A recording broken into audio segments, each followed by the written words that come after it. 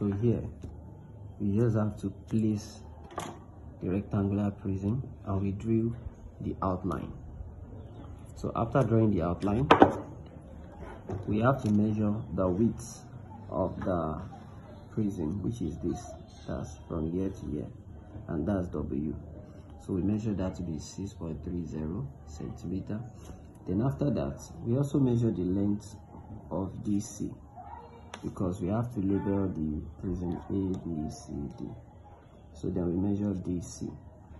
So in order to put our normal here, according to the instruction in the question, we have to find 1/4 of the length, 1/4 of the length, which was here. So when we place it here, we have to draw a straight line through the points. Now after that, we replace the prism,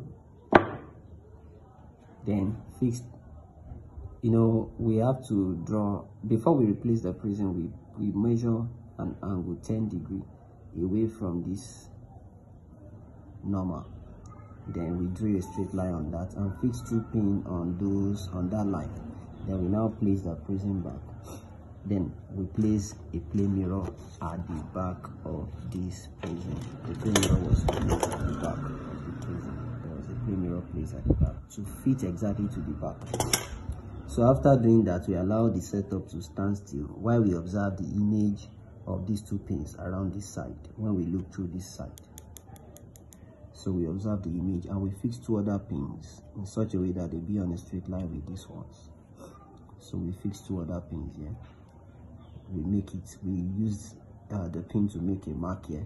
Then we remove the opening and draw a line that follows the path of those pins to this particular line, DC. So after doing that, we locate the center of this place too and mark it as Q. Then from this normal here, from this point, we drew a line going to that center, and from the line here we drew a line going to that center. So that forms this triangle as we are seeing, and this angle. Then after that, we drew a normal through these points. So that was how you got this. So the normal was labeled O prime and N prime. So why the normal here is O to N, then angle I here is what? Incidence. So the angle formed between the 2 lines we have drawn here is theta. Meanwhile, we also have angle between the normal we drew and the line here to be E.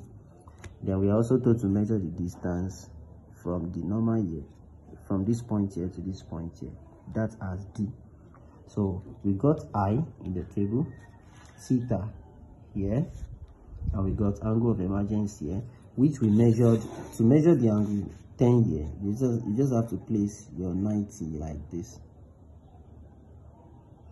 Then you count from 90 to 80, that's 10. So you draw your line.